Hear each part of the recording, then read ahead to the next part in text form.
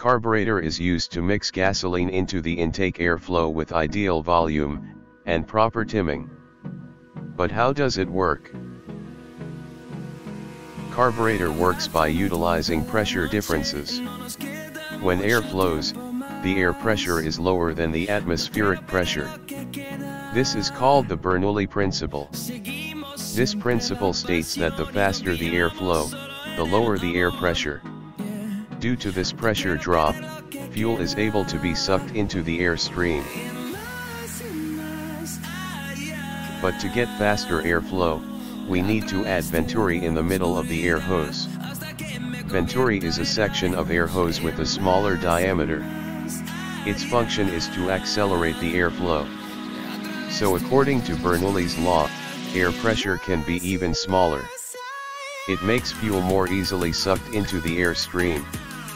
So, the carburetor uses the Bernoulli principle to mix gasoline into the air stream towards the intake manifold. But how does the carburetor control the engine RPM? Please see the anatomy of this carburetor. This is a variable Venturi carburetor. In this type, controlling RPM is done by adjusting the width of the Venturi.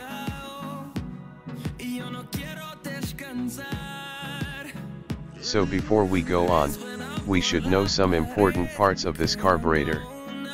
First, the piston. It functions to regulate the width of the Venturi.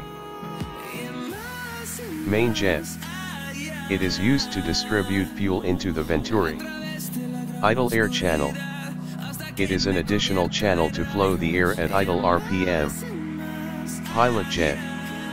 It functions to distribute fuel to the idle air channel. The last, there is an idle jet. This is a pointed needle that adjusts the width of the main jet according to the piston position. So when the engine is idle, the piston is in the lowest position. It makes the Venturi very narrow. And the main jet is also covered by needle jet. This condition forces air to flow through the idle air channel and fuel out through the pilot jet. When we pull the RPM handle, the piston is lifted. It makes the Venturi wider and main jet is open. So that greater air volume flow through the Venturi and fuel also sucked through the main jet. The higher the piston position, the wider Venturi will be. The wider the Venturi, the greater the air flow. And the result, the faster engine RPM. Then, we know that the fuel tank is higher than the carburetor. Why fuel doesn't overflow? Apparently, there is a float system that makes the fuel doesn't overflow. This system only utilizes float movement to close the fuel from the tank. So, when the fuel in the float chamber is empty, the float goes down and the float needle is open. That makes gasoline fill the float chamber. When the gasoline is full, the float rises and the needle also closes the fuel. So, there is no fuel flow to the float chamber. It makes the gasoline doesn't overflow.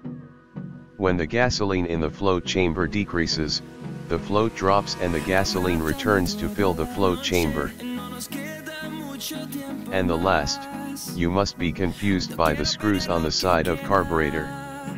The screws are used to control the idle RPM. First, the idle air screw. It is used to adjust the width of the idle air channel.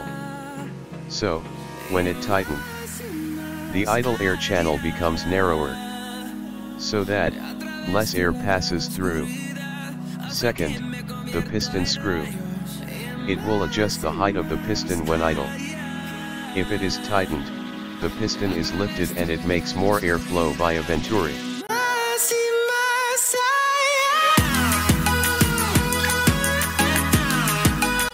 Hopefully useful, and subscribe for more.